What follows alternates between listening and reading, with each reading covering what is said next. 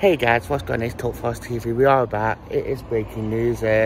Forest signed Giulian, biancon, front rows, centre defender, but is quite versatile. Can play left back and right back. Yes, signed on payment deal 5 million.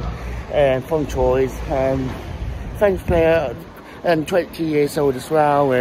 Quite decent. Well, don't really know much about him, but must be decent if.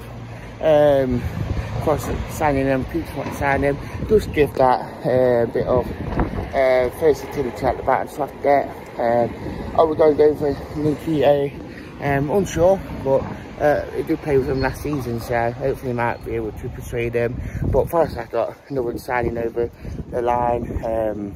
Quite happy with it, gives that versatility and swap depth. So, post rate in chat as per usual, guys. And that's it, thank you and goodbye.